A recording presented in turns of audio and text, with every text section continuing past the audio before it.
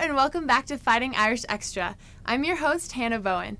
With Thanksgiving right around the corner, it looks like Notre Dame may have broken off the wishbone a little early with all of the victories in this past week. After receiving the number 1 seed in the NCAA tournament, the men's soccer team defeated Ohio State on Sunday 2-1. Goals for the Irish were scored by sophomore center back Brandon Aubrey and freshman forward John Gallagher. The Irish move on to the third round next Sunday at home as they take on the Virginia Cavaliers.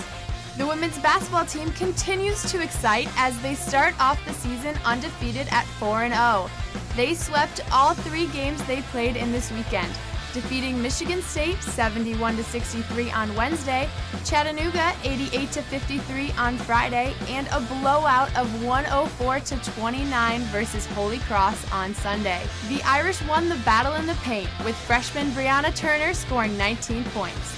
The team takes on Harvard at 6 p.m. tonight and Quinnipiac on Tuesday at 6 p.m. to close out the Hall of Fame Challenge.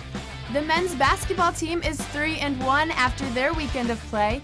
On Wednesday, they took down Coppin State 104-67. Big man Zach August and a better-than-ever Jaron Grant led the team in points per game average.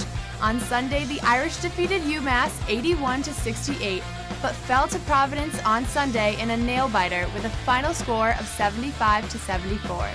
The Irish face Grambling State Wednesday at 7 p.m. Remember to like us on Facebook at Fighting Irish Athletics, follow us on Twitter at Fighting Irish, and follow us on Instagram at The Fighting Irish. Thanks for watching The Fix. I'm Hannah Bowen, and as in all things, go Irish.